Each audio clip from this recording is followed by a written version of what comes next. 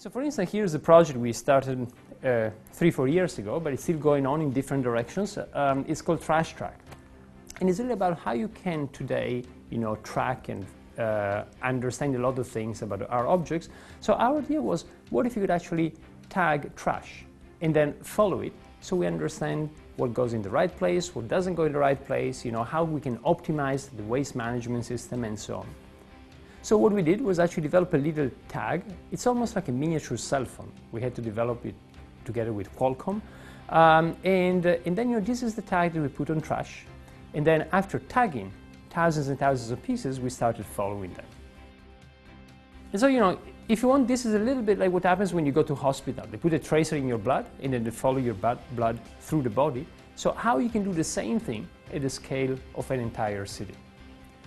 And what you learn from a project like this is actually manifold. One thing you learn is that you got so much information about the system, and you can see how you could optimize it. If you look at the traces, you see a lot of energy actually, for instance, today is wasted because things are not moving in the most optimized way. So you can actually, with an engineer's perspective, you can take this information and try to design a better waste management system. Another thing that's very important is how this information can be shared with people, and then it can start kind of behavioral change.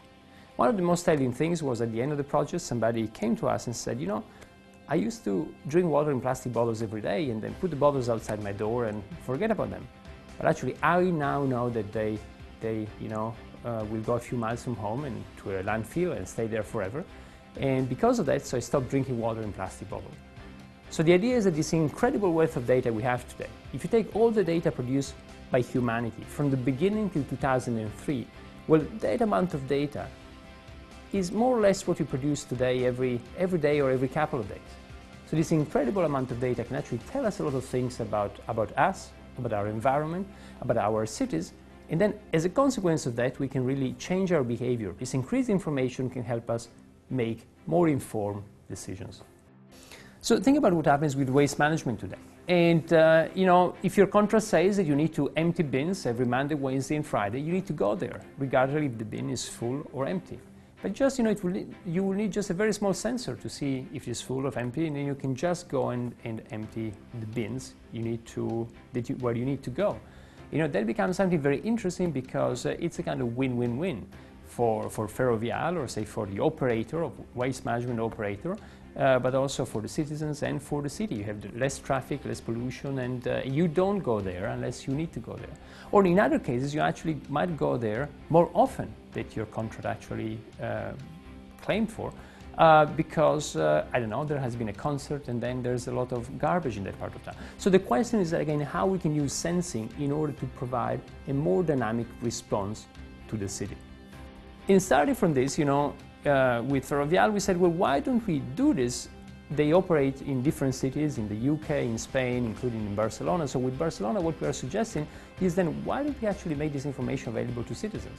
So then you know when the truck is coming, and you also can tell the truck, or say, you should come here and report something. This is happening a lot in cities all across the world, where people use something like 311 to report about what is, a problem in the city. Maybe there's some trash, some garbage, or there's a pothole in the road. But it hasn't happened yet fully, in the sense of seeing the whole loop, where you can actually see in real time the truck that's coming, and it's coming to fix a problem in the city. So all of this is about using this real-time information in order to create feedback loops in the city.